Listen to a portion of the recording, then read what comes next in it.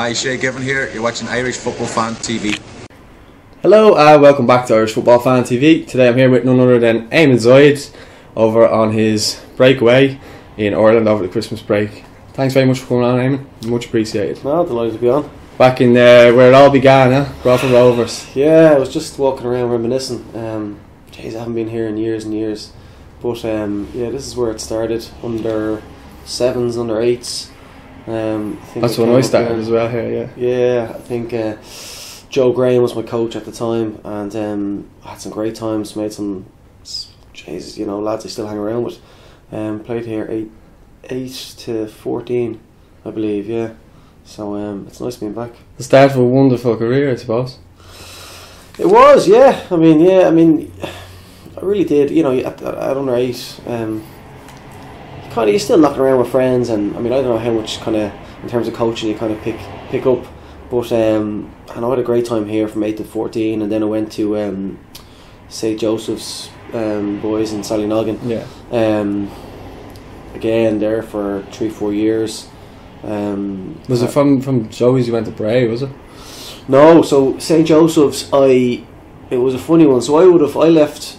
They kind of scouted me whilst I was playing with Bradford Rovers, and the coach at the time, Nealon of St. Joseph's, asked me to join there. So I went there 14, 15. But I remember my first couple of years with St. Joseph's, I was I probably started maybe 75% of the games, but I didn't start all the games. But every year I was there. I was top goal scorer. And then I think I probably was a late developer. I think under 16s was my kind of standout year. I had a really good year, and I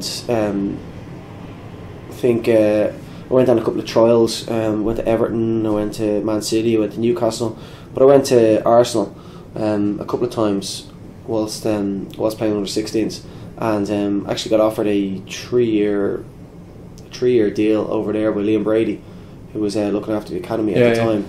And that was before he went with Trapptown, wasn't it? Yeah, before yeah. And I was delighted. I was there 4 weeks in the summer. Just finished my under 16 season. There 4 weeks in the summer. And I remember, playing at I think I was under 16s, going under 17s, but they put me with the under 19 team in pre-season over in Arsenal, and I remember playing with some excellent players. The game that stands out, we played a few games, and I remember played against Wimbledon at the time, and it was myself and David Bentley up front. There was Steve Sidwell, Rowan Ricketts, Jerome Thomas. There was a lot of players that went on to make. Yeah, they did all right. Jerome Thomas went on to West Brom, Charlton, didn't he? He did, and then, Bentley, then Spurs and Blackburn. Yeah, they all had decent careers. But I remember going over there and I felt really good at the time, and I was playing well. And then 4 weeks into it, I was a little bit. I think I was a little bit homesick, if I'm being honest. So I went in, sat down with Liam Brady, and he told me that they liked me and they wanted me to stay on for 3 years. And he said, "Look, go home, have a week at home, pack your bags, and then come over here and you're with us for the 3 years." And I know the idea of going home for the week, packing my bags, and just going straight over to Arsenal, and that was it for 3 years. Kind of scared me a little bit at the time. When I went back home, I sat down and talked to my mum, who would be my greatest advisor, and she said that, "Look, Eamon, I skipped 4th year, so I just finished 5th year." So she goes, "Look, you have 1 year left in St. Benilde's, in Slorgan. I have 1 year left there," and she said, "Do you want to finish your leaving cert?" And when she said that, I kind of clinged on to that idea, going, "Oh, maybe you're right." I think deep down I was a little bit scared at the thought of going over and leaving everything behind me for 3 years, and I probably wasn't ready. It's understandable. A lot of players have done that as well, though. Yeah, you hear about a lot of players going over. I think 16 is a young age. It really is. And you hear a lot of players going over and getting homesick. I know numerous players that went over and came back after a year or after a few months. I just think it's a tough ask to ask a 16-year-old to leave everything behind them and go over. And you are well looked after within those clubs, and everything is there in front of you. If you need anything, there's always someone there to ask. But it's tough being away from home, I think. And that's what I done. I stayed. My mum actually rang Liam Brady herself, which was funny, and asked him if he would consider just give me the contract, but let me stay in Ireland for the year, kind of going over, and any breaks I had, like Halloween, Easter break, Christmas, Easter. But he said, look, I mean, if Eamon doesn't sign, we like him, but if he doesn't sign, we have a Brazilian or a French lad just ready to step in his position. So I didn't sign over there, and I don't think it was a bad decision. It must have been nice for someone of Liam Brady's presence to be acknowledging your talents, though. Yeah, it does. I think it gives you major confidence, and I think I used that confidence because I stayed. Then the following year was under 17s, again with St Joseph's, and individually that was by far my best year. I scored 53 goals, which I think was a record at the time. Throughout the season, with St Joseph's, we won the league, we won the Leinster Cup, we won the All Ireland under 17, under 18 Cup, and no, I had a phenomenal year. And at the end of the year, Leicester City were in a Premiership. Coach at the time of Leicester City was Peter Taylor. His assistant coach, I can't remember his name, but he physically, which was impressive, he came over to Ireland and watched me play. I think it was one of the finals. I think it could have been the under 17-18 All Ireland final. But he was there in the stands, and we played in Talca Park watching me. And after that, he said, "Look, we would like to take you over to Leicester City and give you a 3-year deal." And that's what we done. I went over, and they put me straight into the reserve team. I was 17 years of age, going straight into the reserve team of Leicester City, which was fantastic at the time. But that didn't last very long. Within 3 months, Leicester City were bottom of the Premiership, and Peter Taylor and the rest of the coaching staff got sacked, and in came Mickey Adams and Dave Bassett, I think, or Dave Bassett came in. I can't remember his name, but the two of them came in as coach and assistant coach, and things just kind of went downhill from there. I was still knocking away with the reserve teams and the under 18 team and under 19 team, but I remember, I think within a month or two of Mickey Adams coming in, bear in mind I was only at the club 5-6 months. Yeah. Mickey Adams, he'd obviously look after the first team training, and when they wanted to make up numbers for training, they would call some of the junior pros in just to make up the numbers. And I was obviously a junior pro at the time, and he called me in and just into training, and they were playing. I remember it was a cold day. It was like it is it's today outside. It was a cold day, so we're using the indoor facility, and we were playing just 5-a-sides, and small goals. But behind the goal was a bench, and you had to. I don't think we were playing with goalkeepers. I think you had to hit the bench to score, and it was first goal scored. The winners stay on. Yeah, roll on, roll off. Yeah, next team comes on, and I remember anyway playing, and I hit the bench behind the goal, and Mickey Adams was actually playing on the other team. He fancied himself as a bit of a player. I think he used to play, but he was getting involved in training, and he was playing anyway in the other team. When he hit the bench, he was like, no goal, and kind of just looked at him, didn't say anything. Played on, hit the bench again, and he looked at me and he just said no goal. And I mean, I was young, I probably should have just said nothing, considering he was the coach. But I was young and a little bit hot-headed. I kind of shouted, and I said, what you can curse if you want. What the fuck do you mean it was no goal? Obviously I was screaming at him going, what the fuck do you mean it was no goal? I hit the fucking bench. That's the second time. I was just frustrated because you want to win and you want to do well. And he looked at me and didn't say anything, and a few minutes later their team went on and scored a goal or hit the bench behind the goal, and kind of looked at me and said, that's how you score a fucking goal. And there was a bag of balls beside him, and he just started kicking them at me one by one, and just goes, get the fuck out of here. And that was the last time I was invited up to train with the first team, and things just weren't. I don't think you went sour then after that. It really did. The following year, Leicester City had got relegated that season from the Premiership, and I went back for the summer holidays, and when I arrived back over for pre-season, Mickey Adams called a meeting with all the first team lads and also the junior pros, and he just said, look, all yous are on the transfer window or up for sale. If anyone comes up in for you, you're free to go, or if you know of any team that wants you, go ahead, you're free to go. And again, I was 18 years of age, and I was like, what the fuck's going on here?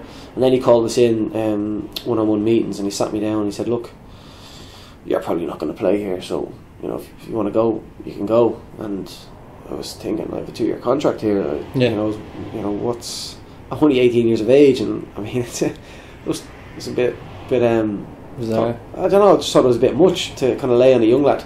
But he said, look, I knew he didn't like me. He was like, look, you're not going to play here, so if you can find something, great. If not, I mean, you'll be here in pre-season. So I continued pre-season. Off we went, and it's kind of old school back then. For the first month and a half of pre-season, or the first month anyway, you just ran. Whether it was up a mountain or down by some lakes or whatever it was, you just ran. There's no balls at all involved. So I remember the first month or so we were running around, and Mickey Adams and the rest of the trainers used to put up lists on the board of like who's the fittest and who won the whatever we were doing that. I remember I made a conscious effort to try and be near the top of these lists, and I mean, these were first teamers and junior pros. So amongst the top of the list would have been Robbie Savage, who was just a machine in terms of running. He was a centre mid, wasn't he? He was a centre mid. He could just run and run. Oh yeah, Welsh Robbie Savage. Yeah. There was Muzzy Izzet. There was they had they really. What was the bald centre back's name? Elliot. Yeah. He was the captain of the team. He wouldn't have been one of the fittest now. He didn't look like he would be. No. But could head a ball up. No, actually, he was funny. He used to always come into the younger lads' dressing rooms, and he used to go into the toilet and smoke a cigarette, and then just run back up to the first team locker rooms. Then fucking we'd have the academy coach or whoever come in and go, who's smoking? And everyone was obviously scared to say it was Sinclair there. Of course, yeah. Or sorry, Elliot. But anyway, but I made a conscious effort to try and get near top of these fitness lists, and I did. I was consistently number 3 or 4 out of a squad of 30 or 40 players, and I was thinking, look, if I can obviously prove myself, well, in any way possible, but definitely the fitness side of things, then once we get the balls rolling, hopefully I'll do well there as well. But I remember the very first day we got the balls back involved in pre-season. We jumped on a bus from the training ground, and we got brought to the new Leicester City Stadium, which is obviously the current stadium now. So this is King Power now, isn't it? Yeah. It used to be the Walker Stadium. Yeah. So when I first joined, we had the Walker Stadium, and then they built this King Power Stadium. So I remember anyway, we arrived, it's a brand spanking new stadium. This is the first year that they were going to be playing in it, and done a warm up on the pitch. Again, the junior pros were training with the first teamers, and just before we were about to start using the balls, Mickey Adams called about, I don't know, maybe 6 to 8 of us, and said, right, you won't be playing with the balls today. And we're like, what? And he goes, right, what you are going to do is, see those steps on one side of the pitch, all the way up to the top. I want you to jog all the way up to the top, decent speed, up the steps, back down, cross the pitch, up the steps to the other side of the pitch, and I want you to do that. We'll do it, maybe 10 minutes break, 10 minutes break. And I was thinking, what, is this guy fucking crazy or what? Like, what are we doing this for? But it became evident that it was his way of trying to get you out of the club. Yeah. He was trying to break you. Bullying you, mate. Yeah, he really was. And I'm telling you, from my experience of him, he was really not a nice man. He wasn't at all. I remember seeing him, I think he signed for, or he was coach of Sligo there not so long ago. Yeah. I remember going, Jesus, I mean, what a Sligo doing with him. Because he wasn't a nice guy. Maybe he matured a little bit, I don't know, but he wasn't a nice guy from when I dealt with him. And it was bullying. And again, I'm 18 years of age, obviously with the dream of breaking into a team over there in England. Yeah, I quickly became disillusioned with football. Didn't know what to do. Really wasn't enjoying my time at Leicester at all. Yeah, of course you wouldn't with that sort of thing going on. And through my St Joseph's connection, they got Pat Devlin, who was coach of Bray Wanderers at the time, to ring me. Pat obviously was coach of Bray Wanderers, but he was also, he was an agent, he was an advisor, he he had I think he looked after Damien Duff and Shay Given, but he rang me and he said, look, you know, how are you feeling, blah blah blah. He goes, look, if you want a way out, I could find a way out. And I said, what are you talking about? He goes, look, obviously I'm coach of Bray Wanderers, we can get you back playing football here for Bray, we can get you back into college over here, and I'll negotiate on your behalf some kind of payout. Obviously I had a 2-year contract still with Leicester, so see what we can come to agreement with, and we'll get back, you know, get you back here and join football again. And that at the time was, for me, was the best option. Well, you needed something to get out of there. I couldn't. Things, I couldn't have stayed there. I really couldn't have. You know, so that's what we done. And again, I think it was the right decision. I came back and started playing for Bray, and I really started enjoying my football again. At the time, Bray Wanderers had a lot of kind of ex St Joseph's players that I grew up playing with. So there's at least 4 or 5 of the young lads that I had played with in under 16, 17s with St Joseph's. So you know, it was great. It was just like playing with mates again, kicking the ball around the park and having fun. And that's what playing with a smile on your face. Well, yeah, and you know, it wasn't long before I broke into the Bray first team. And Jason Byrne, I think he was injured 1 or 2 games, and I got in and played up top and done well, and everything went great. You know, I started in college, playing football, and it wasn't long before I was going back on a couple of trials to England, and Brian Kerr called me into the under-20s for the Irish Youth World Cup, so that was great, yeah. And then kicking on from Bray, then you got a couple of moves. Then you kind of moved around the League of Ireland. Yeah, I was with Bray for, I'm going to say 4 years, 4.5 years. From there, Paul Doolin signed me with Drogheda United. Drogheda United at the time were building a team to win the league, and that's what he done. I signed for Drogheda in the summer of 2006, and in 2007 we won the League of Ireland with Drogheda United. 2008 we Drogheda ran into problems, but I think the whole League of Ireland, where it was obviously it coincided with the recession here in Ireland. A lot of the League of Ireland teams kind of ran into problems, and Drogheda went into administration towards the end of 2008. I would have been at the club 2.5 years at that stage, so yeah, they weren't in a position to offer anyone contracts. They went back from full time back to part time, and we were all kind of at the end of 2008 left with the idea of finding new clubs. Yeah, it seems to be a thing with the league. A lot of times clubs do well for a while and then find themselves, you know, going back to part time, and players are like trying to have to find a club in the summer. And it seems to be an ongoing thing. Yeah, there was a period there now, maybe a 4-year period or so, where League of Ireland teams really struggled. There was a lot of full-time teams dropping back to part-time. There was issues, you know, you read in newspaper issues of players not getting paid and stuff like that. But over the last 4 or 5 years, I'm definitely going to say over the last 4 years anyway, you know, definitely through good work from the PFAI, the Players Union, I think League of Ireland teams have kind of finally a lot more stable. They've got to a position of what they've looked at the finances, and now they know what they can and can't afford, which is, I guess, all players wanted really. You know, they want to know that if I sign a contract in January for whatever amount of money it is, that I'm going to get paid that for the duration of my contract. You know, that was the frustrating part, I think, from a player's point of view, that you may sign for whatever money, and obviously, you know, if a club offer you X amount of money, you're going to say, great, I'll take it.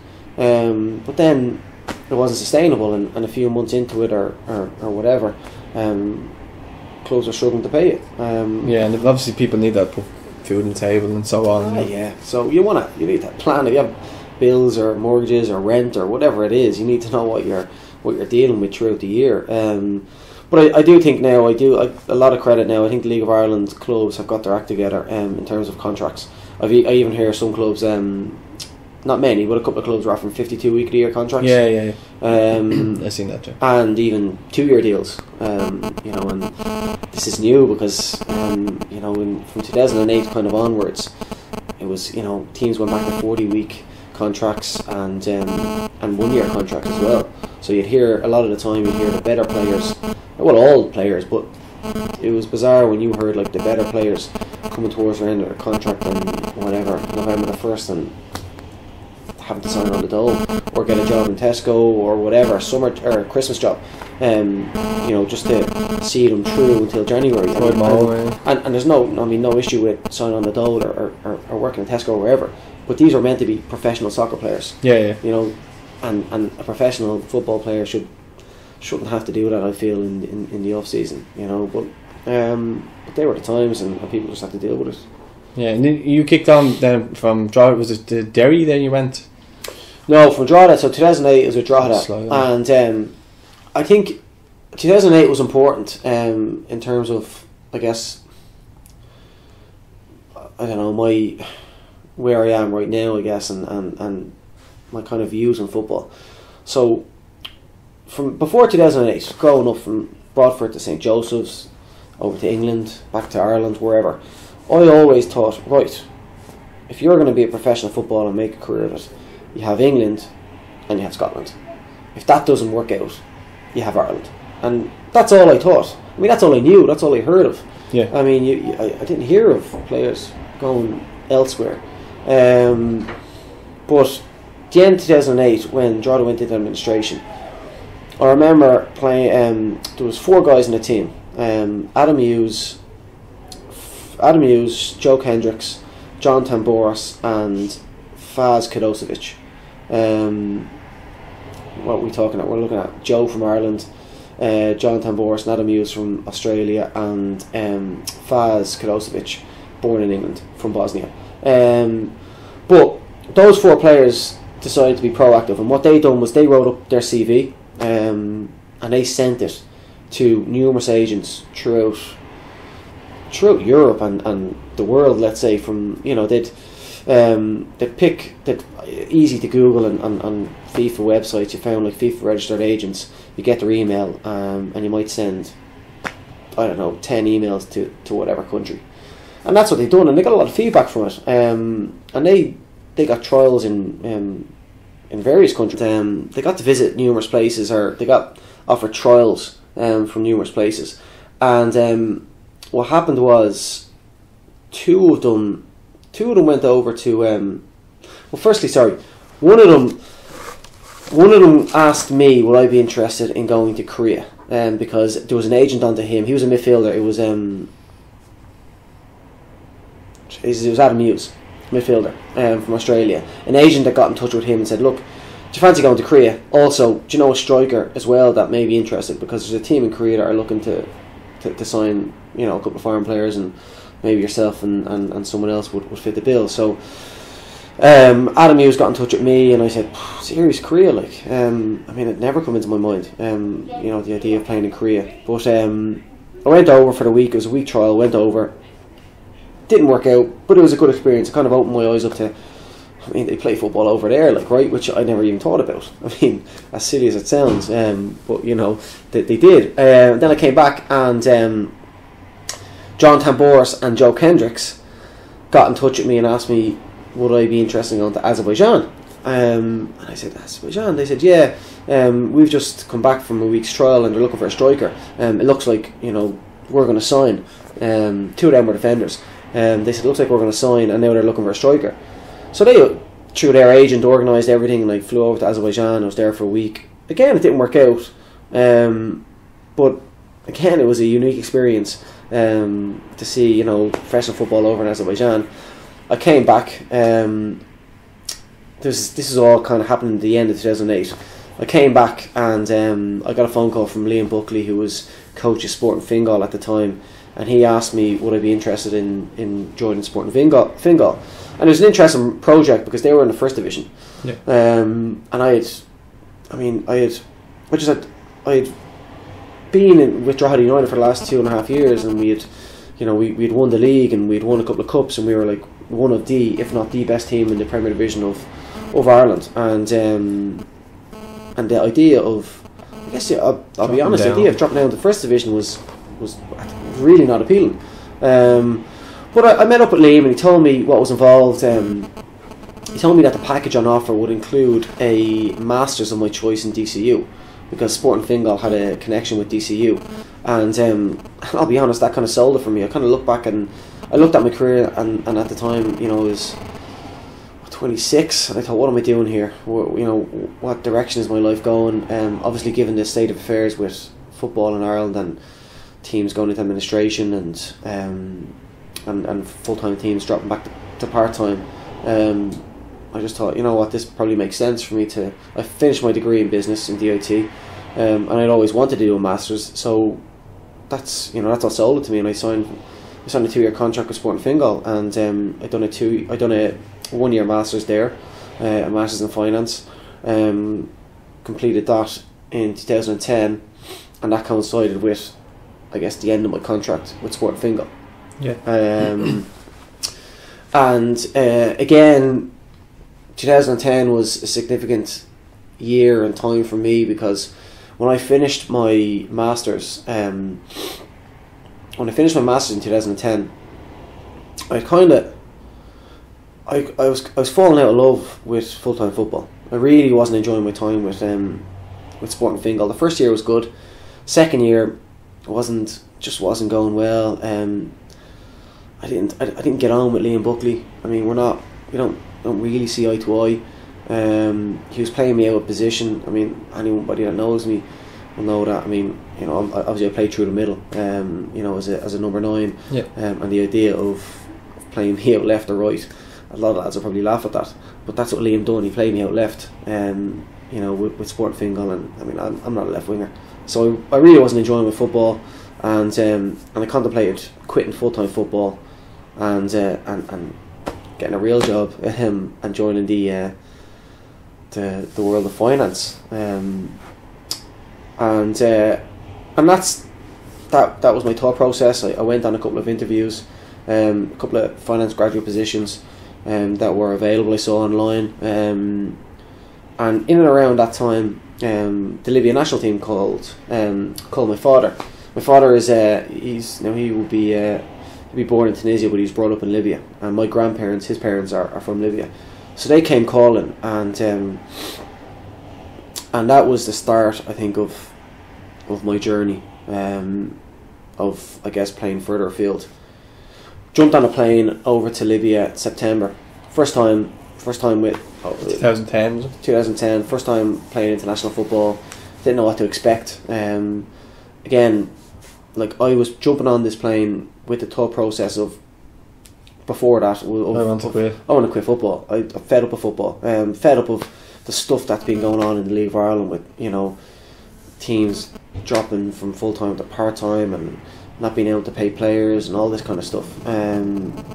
Just constant uncertainty, really. Yeah, and I wasn't enjoying football. So I went over to Libya, and that was probably my thought process, or in my mind before I went to Libya. But after 1 week of tasting international football, of arriving over on a plane, and being greeted by media and newspapers, cameras in your face, asking the questions, and seeing their kind of enthusiasm for you to be representing Libya, training with the guys, staying in a hotel with them for the week, and then going to the game, being greeted by 50,000-60,000 people within the stadium. I just felt this incredible buzz, and I remember then on the plane back from Libya to Dublin just thinking, wow, I mean, I want to experience that again. I mean, I really do. So when I jumped off the plane in Dublin, I thought, I want to continue playing full-time football, and I want to experience that. So that was my mind then, and that led me to Eventually, a few things happened in between, but eventually I got a contract offer from Stephen Kenny in Derry, and I went over there up there for the year, and probably had my best individual year. We had a good year as a team. I played with some James McLean here. I played with him, and that was the year he broke out and went over to England. But I mean, in terms of goals, I had a phenomenal year. James assisted me with at least half of them, which he doesn't let me forget anytime soon. But I know it was absolutely loved my time up in Derry. It was probably my favourite year of. That was actually one of the questions I was going to ask you, so you basically answered it. It was my favourite year in terms of favourite year of playing football in the League of Ireland. We won the League Cup, but finished third. Maybe finished third in the league. But it was great. I loved it. The Brandywell is a special place to play, especially if. I actually played a charity match on the field. Oh, it's great, especially if they like you. I mean, if you go up and obviously I went up and I scored a few goals, and as soon as you kind of score a few goals and stuff like that, they were always welcoming when I first went up there. But obviously, when you're scoring goals, they kind of warm up to you a little bit more. Yeah, and really get behind you. It's a proper football town. Our football city, it really is. I mean, they love their football up there. They really do, and it was great. I loved it. I only have good things to say about Derry, but that was a great year, and I finished top goal scorer in the league, and I won Player of the Year, and from that, I got a move to Iran. Yeah, but it's brilliant to go from wanting to quit to what all then became in front of you. But sorry, go on about Iran. Yeah, no, I'll touch on that. I mean, yeah, a year before that I was ready to quit football. I mean, football is a strange game. Emotions and stuff like that can change quite easily. 1 month you're great. Everybody likes you and you're the talk of the town and flavour of the month. You're in the newspapers and stuff like that, and the next month nobody wants you, nobody wants to nobody wants to hear from you or anything like that. So it's strange how football works, but I guess, I don't know, football as well, I feel over the years it's about reinventing yourself. Go from here to here, and then you might go back down, whether it's an injury or something like that. You might get knocked down, you mightn't be getting these contract offers, and you need to kind of just work your balls off and keep believing in yourself and have that confidence to kind of get up. In 2010 I was ready. I was right here. I was rock bottom. I couldn't have gotten any lower. I was ready to quit football, and luckily for me, Stephen Kenny, who is an absolute genius of a man, I feel. He really is. He's had success everywhere he goes, probably bar Rovers. I don't think he was given a fair shot at Rovers, and I think Rovers probably, when he left and went to Dundalk, I can imagine they kind of regretted that decision. No, he's a top bloke, and I have a lot of time for him, and I wouldn't be where I am now if it wasn't for him. He instilled this confidence and belief in me. From as soon as I went up to Derry, it wasn't we're going to get you back playing, and you'll enjoy it, and you'll do well. It was, I'm going to get you back playing, and you're going to be the top goal scorer in the league. You're going to be the best striker in the league, and that's what he said from day one, and that's what happened. So yeah, no, it was a great year, and from there, yeah, I went to Iran. On Facebook reached out to me. I didn't initially. I think it was the beginning of December 2011. He reached out to me. Obviously, the season had finished at the end of October in Ireland, and I hadn't signed for anyone yet. I'd finished my contract in Derry, and I was contemplating going up to Derry for another year. The reason why I hadn't signed that contract already was Stephen Kenny had left and went to Shamrock Rovers. So I was, and he was one of the main reasons I went up to Derry in the first place. So I wasn't so sure where I was going to play the following year. But start December, a guy on Facebook reached out to me, and it was just, hey Eamon, saw you had a great season in Ireland. Would you be interested in playing away? A few messages later, he said, look, I might have a proposal in Iran for you. And initially I was like, Iran? You're joking? Iran? Yeah. I genuinely, obviously I'd heard of Iran, but I actually had to obviously Google map it and find out exactly where it was and what countries are near it. But I didn't think anything of it. I kind of just brushed it off. And I went over to Qatar. Libya were playing a little tournament with a couple of teams over in Qatar, in Doha. I played that. I was there for a couple of weeks. I flew back to Ireland just before Christmas, and the agent reached out to me again, and he said, "Look, I'm serious. Do you want to go to Iran?" And he sent me over an actual written offer from the president of the team. The team was obviously Perspolis in Iran, and it was an invitation that said, "Dear Mr. Zayed, on the back of your successful career in Ireland, finishing top goal scorer and player of the year, we would like to offer you a short-term 6-month contract."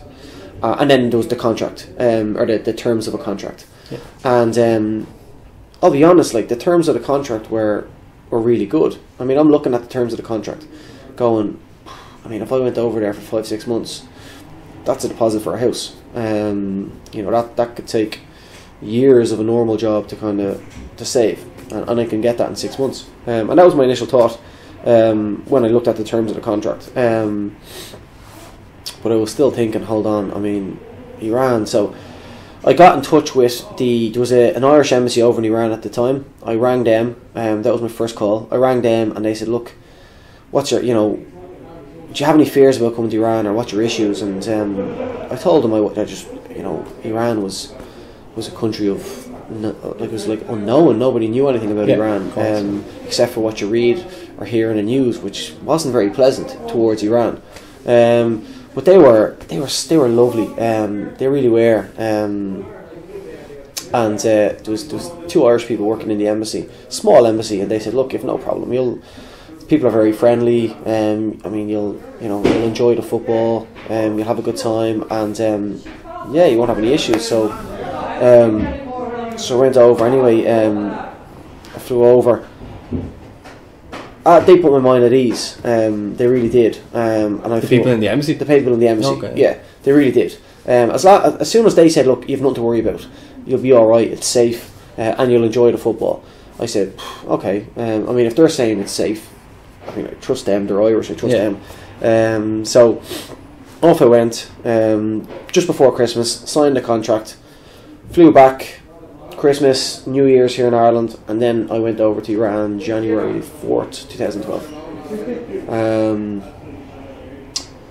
And to say, a bit of an interesting story to your debut, isn't it?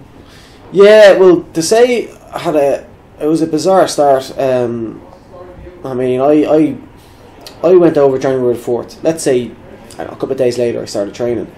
So I rock up to the training ground. Lovely training ground, lovely facilities. It's gated off. You have all the media and fans kind of waiting at the gate. Every single day. You'd go through the gate. Lovely pitch, little kind of, I don't know, maybe 1,000 seater stadium. And then you have all the facilities that you could need for a professional football club right there, like with your weights, your gym room, your kitchen, your everything, like. So it was great. But anyway, I rock up first day of training, and the coach, a Turkish coach, Mustafa Denizli, calls me over. He was like this. So I kind of walk over to him. I said, "Hey, I'm Eamon Zayed. I'm new player." And he didn't look at me. He turned around to a guy standing beside him, who was his translator, and he said, "Blah blah blah, whatever." And the translator said, "Sorry, who are you?" I said, "I'm Eamon Zayed. I just signed for the team." Obviously I was bright and bubbly, excited to start, and I mean, my excitement didn't last very long, because the translator said, "Look, what position do you play?" I said, "I'm a forward." And he said, "Look," this is obviously through the coach speaking to the translator. He said, "I didn't sign you. The president of the team signed you." He goes, "I don't even know who you are." He said, "What I'll do is, I'll watch you in training for a couple of weeks, and then I'll decide what I'm going to do with you." I was like, "Okay." I mean, that's bizarre. It's not really the start that I wanted, or the greeting that I was hoping for. So the whole month of January, I trained away. It was a tough month because no one spoke to me. I mean, none of the players spoke to me. Coach, he might have talked to me once, if that. Through the translator. If that, it was through the translator. But I don't even know if he did talk to me. I just kind of trained for the month, stuck in a hotel. Throughout that month, the team had, I think, 5 games or so. I wasn't involved in any of them. I wasn't in any of the squads. So it was not great. It was a tough time, and it was a lonely time. I can imagine it would be. It's very far away from Ireland as well. Yeah, I mean, it's. I'm sure what would be the time difference? Iran is ahead by a few hours. 3 to 4 hours are ahead by. Oh, okay. But yeah, it was a tough time. It was when you go over to a new country or a new culture. You know, everything was new about Iran. Everything. You know, you're hoping that you'll meet somebody, you know, that can speak good English, and they'll show you around and all that kind of stuff. And only for the Irish Embassy, actually, there was the two people. The Irish Embassy was a small embassy of about 5 people or 6 people, but 2 of the employers there were Irish. So they would invite me over to the embassy, and I became friends with them, and you know, they'd invite me over to their house for dinner or whatever. And you know, only for them being there, I mean, I probably would have went insane, like, you know. Yeah. But look, a month goes by, and the coach rings the president of the team, and he rings my agent, and he says, "Look, I've seen enough of this guy. I'm not going to use him." And it was funny. The president of the team then turned around to the coach and said, no, hold on here. Look, I've brought him over here. You're going to use him at least once. You know, after that we'll decide where we go from there. But I'm telling you, you're going to use him once. And when the president of those teams over there speaks, you listen. You listen. I mean, you have no choice but to listen. So the following game, I was announced in the 18-man squad, and this was the derby game. It was the big derby. People that don't know, I guess, I mean, you have big derbies here in Ireland, and you have bigger derbies over in England. Celtic and Rangers. Then you have a Celtic and Rangers. Maybe it is similar. I mean, Celtic and Rangers in Glasgow, maybe it's similar to that. It's either on the same level or it's bigger. This is one of the biggest derbies in Asia, if not the biggest. You know, you have a city of, I mean, Glasgow's, I don't know how many million are in Glasgow, but in Tehran, it's a city of 15 to 20 million people, and you're supporting one team or the other, and that's it. One team, the team I play for, wear red, Perspolis, the team we play against, the derby rivals, are Esteghlal, and they wear blue. And I mean, you support one team or the other. Football is life over there.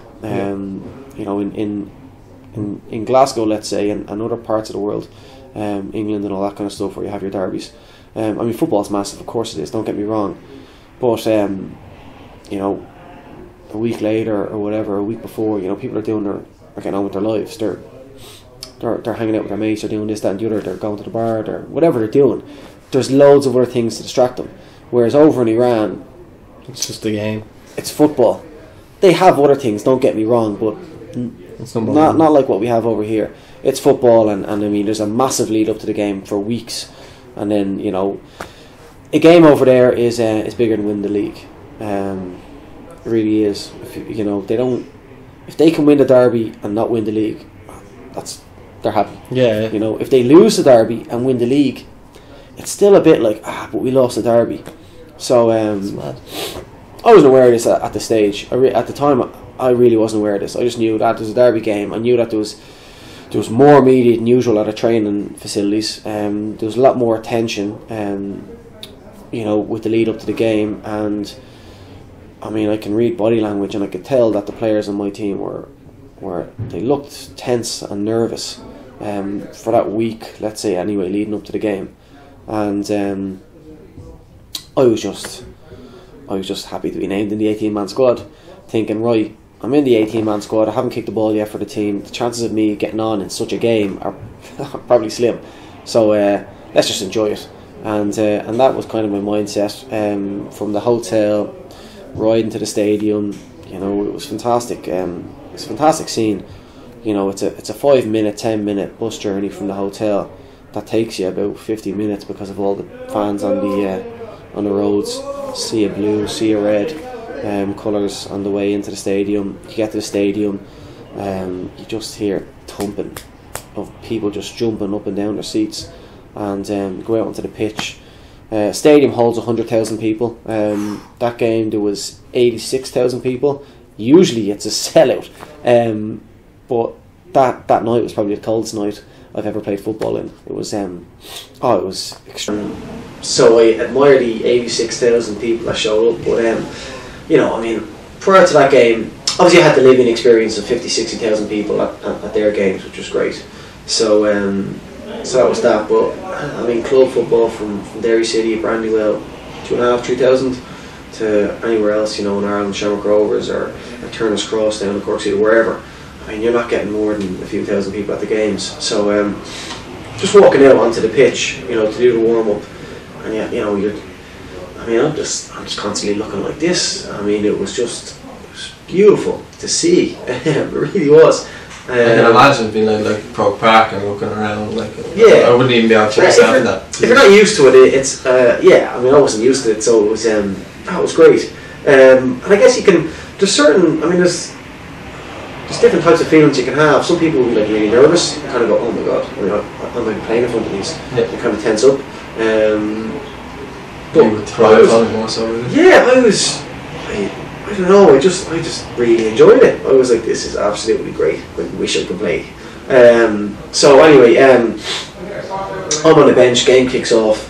Now we are playing. They're not only our rivals. They're top of the table, and they're hot favourites to win the league.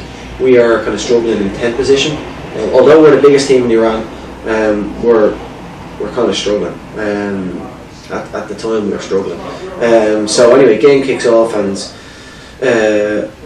as expected, the Esteghlal went 1-0 up, and went into the changing room half time, 1-0 down. I remember I went into the changing room, and I remember I was so cold. It was so cold. I went and just got a cup of tea, kind of sat in a corner with a cup of tea. Obviously the Turkish coach was giving his halftime team talk in whatever language. I mean, I didn't know what was going on. I was just sitting there. Trying to take it all. Yeah. I was just, do you know what? I was trying to get warm. It was freezing, so I was just drinking my cup of tea, whatever. And I mean, it was a bizarre set of events. The electricity went out in the whole stadium and in our changing room. And when the electricity went out, the coach continued speaking, and I remember not long after that the translator, Eamon, and he's calling my name, and I'm sitting there having a cup of tea in the corner, and I'm like, what's going on? And he goes, the coach wants you to warm up. I'm going, alright, geez, okay.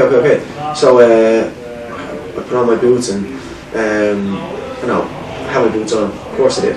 I just went out, right? I put down my cup of tea, went out. It sounds so casual. Went out into the stadium. No, it was. I'm kind of a laid back guy, but I was like, okay. So anyway, I went on, put the tea down. I don't think I finished it. Maybe I did. But anyway, I went on to the pitch, and it was beautiful. The electricity was out, so all you had was the 86,000 people with their phones out. You see that at concerts every now and again. Yeah. And and it was. I mean, that was the only thing lighting up the pitch. And I'm just jogging, you know, warming up for whatever 5-10 minutes, just kind of looking at this, going, this is unbelievable. Anyway, look, the electricity eventually comes on. It wasn't a massive long break, maybe an extra 5-10 minutes. You know, then the usual 15 minutes break at half time. The electricity comes on. I continue my warm up behind the goal, and within 5-10 minutes we go another goal down, so we're 2-0 down with maybe 30 minutes to go. 60 something minute. I get a call from the coach, and what were your thoughts there coming on 2-0? Well, I'm jogging over to the coach, running over to the coach, and I'm thinking, right, initially I'm thinking, oh my god, I'm coming on a little bit nervous, right? Then as I'm, you know, changing, getting out of my whatever tracksuit and all, whatever I had on, I'm thinking, right, relax, Eamon, you're 2-0 down here. I mean, you're going on with, I mean, what are the chances you're going to win or create some kind of comeback? Not great, because we're not playing well. We're 2-0 down. We're playing against the best team in the league at the moment. So that was my thoughts. So I go onto the pitch, and I mean, I might have touched the ball a couple of times, you know, in the first couple of minutes, the first 10 minutes, let's say, and then we ended up getting a player sent off. Out of frustration, our left winger kicked out of one of their players, straight red card, and he's marching off 70 odd minutes, and I remember that was the time when he was when he got sent off. I remember looking at him kind of marching towards the dressing room. I remember thinking in my head, we're 2-0 down, we're down to 10 men, right, just relax it. I mean, enjoy it, because I mean, you can't get any worse than this. Yeah, exactly. Yeah. You know, it can't get any worse. And you weren't the one that got sent off, so you wouldn't be blamed. Yeah. I didn't get sent off. I wasn't there when we were, when we went to 2-0 down. I thought, just enjoy it. So my whole demeanour was just really, really calm and composed, and I think that led to the performance. I think 5 minutes later, 80th minute, I got a ball played through, split, beautiful ball, split the defence, and I ran onto it. Keeper comes out and I finished it, and it was 2-1. And I remember just thinking, right, come on, get the ball, let's go back, 2-1.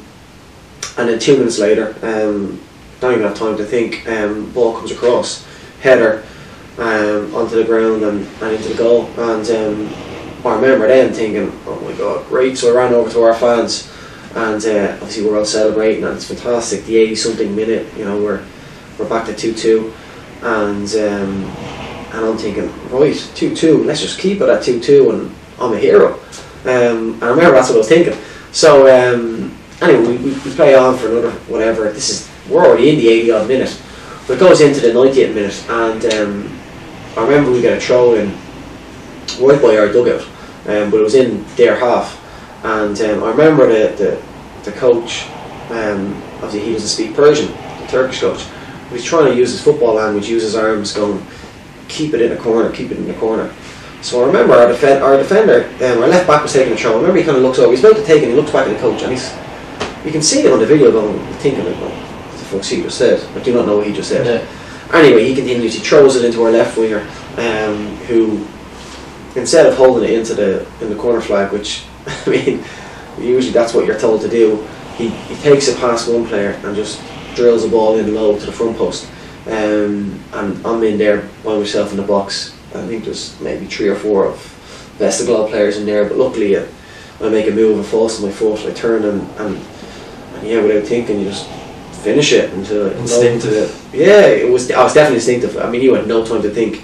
You just finish it low into the corner, and you just goosebumps, run over to the crowd, our bench, straight over to me in the opposite side of them, and yeah, it was great. We won that game 3-2, and you become, I guess, a legend overnight. And it was only like after that game and the weeks and months and years, I guess, after that game that I kind of realised, Jesus, like that was kind of Roy the Rover stuff. What happened there? Yeah. And everything changed for me after that. Everything changed for me. The coach overnight learned how to speak fluent English, which was bizarre. He spoke. That's crazy. Yeah. I mean, the next day he calls me over and says, "Eamon, well done, and how are you feeling? How's the legs? Are you tired?" And I'm just going, "Hold on, you speak English." The players in the team, you earn the respect. When you go over to countries like that, or when you just go away to a different culture and definitely a country and they don't really speak English, I just feel sometimes they don't really make an effort.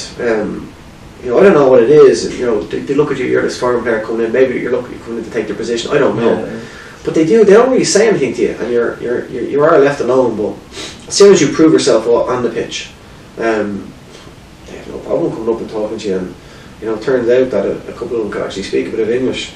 It was funny, but I played every game possible after that. That was fit for. Coach named me every game. And that was just for the 6 months then, was it? Initially it was for 6 months, and things went well, and I signed another year. So I was in Iran for a year and a half. Okay. And then did it just come to an end, and then you went elsewhere, or how did that kind of? Yeah. What happened was Iran economically were finding it really, really tough. There was, I mean, without going into it, but politically and there was a lot of sanctions against Iran at the time. How do I explain it in detail without kind of getting into it? Basically, America and the rest of the world, let's say, felt that there was a lot of talk of Iran building nuclear weaponry. I know this is all over the news, and to prevent this from going ahead, they stopped all these funds going into Iran and out of Iran, and they made it really difficult. They prevented any bank outside of Iran to be allowed to deal with the Iran banks. So because of that, the Iran currency went from here to here. So when you signed a contract over in Iran, let's hypothetically say $1 equaled 2 of the Iranian currency. Within, just went like that. Within 4 months, $1 equaled 8 of the Iran currency. So they found it really, really difficult to pay their foreign players. So I would go months without getting paid. And this continued, and I had a few issues there with regards to getting paid. And I just, a year and a half, I felt, right, I've been here long enough. Maybe it's time for a different journey. And I'll be honest, I don't know if I said this before, but everything was telling me to sign for Sligo Rovers. I met Ian Barclough, who was the coach at the time, lovely guy, really nice guy. And everything was telling me, sign for Sligo. They had a great squad at the time. They had some great players. Richie Ryan was there at the time, amongst other players. But I felt, I could play in that team and score half full of goals, because they liked attacking football, and I kind of thought it suited me. But I met Trevor Crowley in Shamrock Rovers. He was kind of more defence minded, and the reason why I didn't go to Sligo was because my girlfriend, who was a guard, was based in Dublin, and the reason why I wasn't going back to Iran, or why I wasn't taking up any of the other offers that I had abroad, was to be close to her.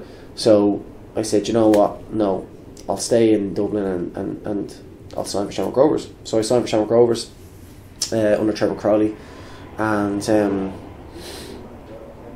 yeah, I'll be honest, it just didn't go well. It really didn't. I met Trevor Crowley before I signed, and he painted a picture to me that I felt, obviously, when I got there, was kind of false. He told me that, he had a team that created loads of chances, and what he felt was missing was just basically like a Gary Twigg type striker, someone that could score goals. Someone that would get in the box and get on the end of those chances, and that's what I'm good at. That's definitely my strongest point. So that's what he told me. But when I signed there, things were different. Firstly, instead of kind of, he signed me because he felt I could score goals and I could get in the end of chances. But when I signed, he kept telling me about what I can't do, and I need to work on what I can't do. And of course, as a coach, you want to make your players better. But and you want them to work on, let's say, the aspects of the game that they're not so good on.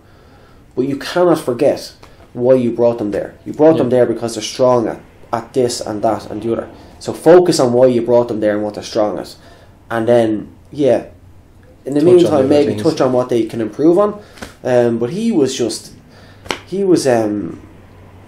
so focused on what you can't do, and you need to get better at that, that you kind of forget what you're good at. And you kind of then start focusing on your weaker points and try to make them better. And it just kind of confuses you and takes away from your game. And I also realised that he didn't want a number 9 that was, focused on scoring goals and like a Gary Twigg type striker. Gary Twigg would not have done well at Shamrock Rovers had Trevor Crowley been the coach there when he was there. He wouldn't have. Trevor Crowley wanted a striker who would just run channels, put himself about, and hold the ball up, and great if you can get on the end of chances whilst you're doing all that, do. But you you can't have a striker doing both really well. You usually have a striker who can score goals, and poacher and all that kind of stuff, and you have someone playing beside him who's doing all that kind of work, or else you'd say, you know what, I have a striker and he's going to do all that, but he's not going to be able to score all those goals that I need. So then I have my right winger and my left winger coming in and scoring the goals and cutting in. So you didn't stay that long there? No, and I'm not bashing Trevor Crowley, because he's a fantastic coach, and he's probably a fantastic assistant manager, but he's not a manager, and I think he's probably realised that now. I think he's he's assistant now at Bohemians, and they done really well last year. I didn't really have a great time at Shamrock Rovers, and I felt I got a bit of a, I don't know whether it was deserved or undeserved. I felt I got a bit of a harsh time from the fans. They never really took to me. Maybe because I played against them so many times, and I had there was a couple of disagreements, without getting into it racially, let's say, with them. Okay. No, I remember probably I remember what sticks out in my head was I remember I was on the bench. Shamrock Rovers were playing. Could have been, who was it? Could have been at Long. I can't remember. But we were playing a league game. It might have been at Long because they weren't in our league. But we were playing a game at home, and I was on the bench, and it was 0-0 after 60 odd minutes. I get the call to come on. I come on, and I think within 5-10 minutes, the ball's played over the top, and on the right side, and I'm about 25-30 yards out. On the volley, I ping one in top corner. Right, it was probably, I don't score many goals from outside the box, so I was happy with this one. It was probably one of the sweetest strikes I've ever scored. But you knew once I left your foot. Yeah, as soon as I left my foot, I was like, oh yeah, right. I was in 1-0. Right, they tip off, and the ball goes back to the midfielder, back to the left back. Right now, I chase it here. I chase it to the left back. Ball back to the centre back. I chase it to the left back. Then it's played back to the left back. And I chase the left back, and he hits it up. And when he hits it up the field, I have a massive section of fans. There's a section of the fans going like, "Zayed, you lazy fucker." And I'm thinking, fuck me, like, I mean, I just come on, scored a fucking great goal, and straight away you're giving me abuse. Yeah. So I mean that sticks out in my head. I just look. So you weren't long staying around then? Wasn't long with Shamrock Rovers. A year. I signed a 1.5 year deal, but it didn't work out. And after a year, they allowed me to go to Sligo on loan. And it was funny. Again, I went a year later, or a year too late. I went, but I had a great time in Sligo. I was only there for whatever second half of the season. John Coleman was the coach, and I really enjoyed it. Really enjoyed my football there. A lot of you may know. I was playing up. We played 3 up top, and Shoney Maguire was up there actually at the time. It would have been me, Shoney Maguire, and someone else playing 3 up top. And it was great. I think I scored 6 in 11 games, and I was enjoying. I loved my time up there. But when I finished my contract there, I had an offer to go over to Malaysia and play there. And yeah, I decided to, why not travel over to Malaysia and see what football's like over there. Again, a complete different culture. And the opportunity to go and travel in Asia a little bit as well whilst I was there. So that's what I've done, and I had a good time in Malaysia. I did. I was there for the year, and it was good. I played in a team with El Hadj Diouf, which not very well liked in Ireland. I don't think the Celtic fans and stuff. He's not very well liked anywhere, except for Senegal probably. Bolton maybe as well. He's a bizarre character. He really is. In terms of on the pitch, it was great. I mean, I had grown up, watched him play for Senegal in the 2002 World Cup, and he was on against flames. France, wasn't he? Yeah. Oh, he was on flames in that tournament. Then I see, obviously going to Liverpool, and Bolton and Blackburn and stint in Rangers, Leeds. So obviously, he was someone that I saw playing on TV. So it was nice to play with him, and it was great. We played a 4-4-1-1. He was the number 10, I was the number 9, and the guy was a genius with the ball. Now, fair enough, it was the Malaysian league, and the standard wasn't great. But it was because it wasn't so great, it actually made playing in the league kind of more difficult, because you were playing with guys that you'd run front post and they'd ping the ball maybe back post or maybe even out of play. You'd look for the ball at the feet and they'd just ping the ball at your face. So you really relied on the foreign players that were within your team, and every team was out of 4 foreign players. But it was great, give the ball to El Hashuf, because we were told the coach would just tell everyone, get the ball to him. So he'd get the ball, and as soon as he got the ball, he had the ability to skip by players or just take a touch and kind of look up, and you just made any kind of run pinpoint on your foot. And it was great. I think I scored 11 goals in 21 games over there, and he definitely assisted 6 or 7 of them. So it was great to play with him. Off the pitch, he was a lunatic. Again, I probably won't. I'm not going to go into it. He's a madman. So that was I've loads of stories to tell, which if ever I bring out a book, I'll tell them. But he's. I can only imagine. He was crazy, but it was great. Yeah. So a year in Malaysia. So from Malaysia, I went over to America. I got an offer to play over in America, which was really intriguing. I mean, America was. I'm not going to be like Robbie Keane and say it was my dream to always play for this club or that club. But I definitely always. I think it's a dream for a lot of people just to go and live there, even for a while.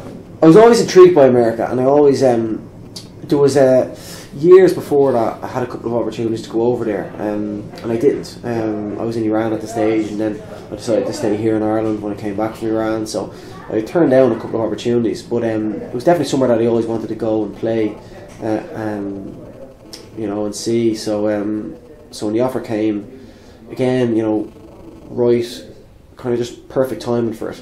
To come back from Malaysia, I wasn't so sure what I was going to do and where I was going to play, and then America came calling, and as soon as they came calling, I was like, oh, that's it, I'm doing it, I'm going. So I flew over there at the beginning of 2016, and with Indy 11 over in Indiana, which is the Midwest as they call it in America. Lovely place, really nice place. People are really, really friendly.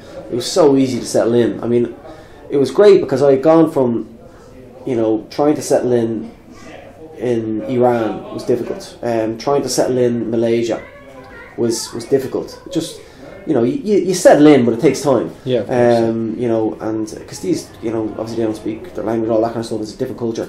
America's, I mean, it's different, but similar. They're to a lot Irish. more open. I do know. Because I've lived there. They are very open. If you're in any way open or friendly, they will be too. Yeah. I think they pick up on it. Yeah. Especially in the Midwest, and they're especially when they hear the Irish accent coming on. Yeah.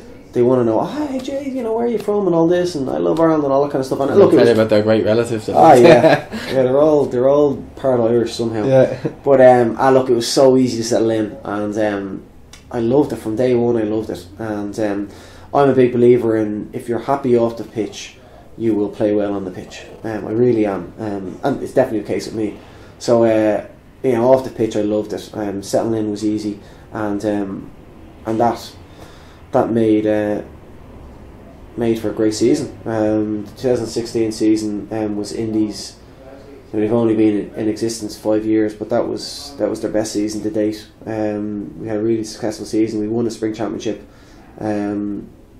which was special for everyone involved. But for me, it was really, really special. Because the way it works in America is they split the season into, they have a spring season, a fall season, and then the winners of each season and the runners up go into a playoff situation, and then you go into your final championship game. Going into our last game of the spring championship, we had a chance to win it, but we had to win by 3 goals, and no one gave us a chance. They really didn't. There was New York Cosmos were winning the league at the stage, and if we had to win by 3 goals, and if we didn't, New York Cosmos would won the league or won the spring championship. So going into the game, I think we had scored 2 goals. I think 2 goals was the most we had scored in the game prior to that.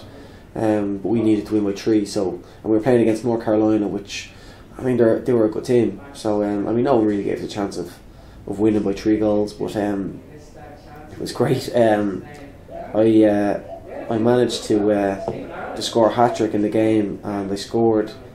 We were 3-1 up, and the 86th minute I scored to make it 4-1, and it finished 4-1, and obviously we won by 3 goals. And you seem to have a habit of scoring important hat-tricks. Huh? It was I mean I've been blessed in certain situations.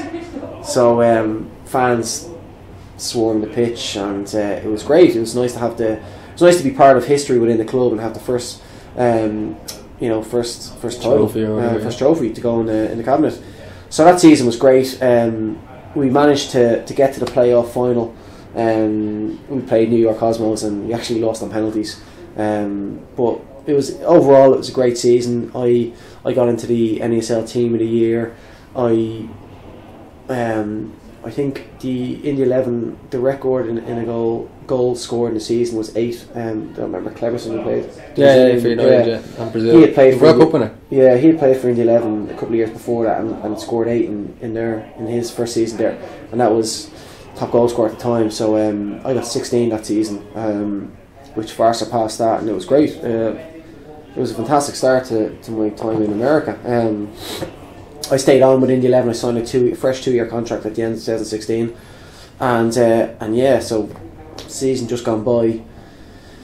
It's been a little bit more difficult in terms of how the team have done. We had a few issues throughout the year, a few injuries to key players, and I don't want to make excuses, but we didn't do as well as we were expected. Individually, I think I felt I'd done all right. I think we finished 6th in the league. But individually I finished second top goal scorer within the league, which I felt was respectable. Yeah, definitely. And now I'm looking forward to starting the 2018 season. Yeah. Now I just seen there on your Instagram you have your UEFA B license, and then you were saying that was it a website you're looking at doing that? So I finished my UEFA B. I got my certificate. I found out I passed it there not so long ago, a couple of weeks ago actually. So no, coaching is something that I want to keep. I enjoy doing. I've been coaching now the last year or so in America and really loved it, and I want to continue doing that. I'll probably start my A license as soon as possible, and it's something that I can see myself getting into. I want to play football for as long as I can. In the meantime, I want to get some experience, some real proper coaching experience, and who knows? I think most players now are doing that too. Yeah, anyway, so yeah. I think it's in America especially. There's a pathway there for a good career if you want to get into coaching. And if we had Stephen Beattie in on the couch a few weeks ago for Cork, and he was saying the exact same thing. Yeah, it's and I don't know. I feel like I have a lot to give. From my experiences as a youngster, trying to break over to England, coming back, trying to reinvent yourself and making a career of it here in Ireland. Then obviously with the international football in Libya, and then going over to experience different things in Iran and Malaysia and now America. I don't know. I just feel like you pass on your knowledge even. I feel like I have a lot. Yeah, I feel like I have a lot to give, and I've learned a lot, and I've worked under some unbelievable coaches of top caliber. So and I've picked at their brains and learned little bits from them. So I'm going to continue that and see where that takes me. Yeah, I have. I've struck up a bit of an Instagram following, which just came out of nowhere. February 2016, I joined Instagram, and it just grew and grew, and I've 359,000 followers now on Instagram. Eamon Zayed 12. Eamon Zayed 12. If anyone wants to follow me, we'll put it.